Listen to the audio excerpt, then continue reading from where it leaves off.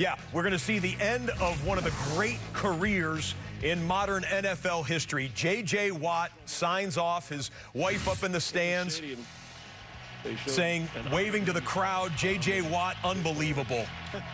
Three-time Defensive Player of the Year, five-time All-Pro.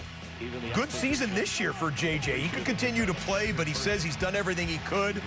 He will be an amazing man in his community for years to come, husband and father and future Hall of Famer J.J. Watt.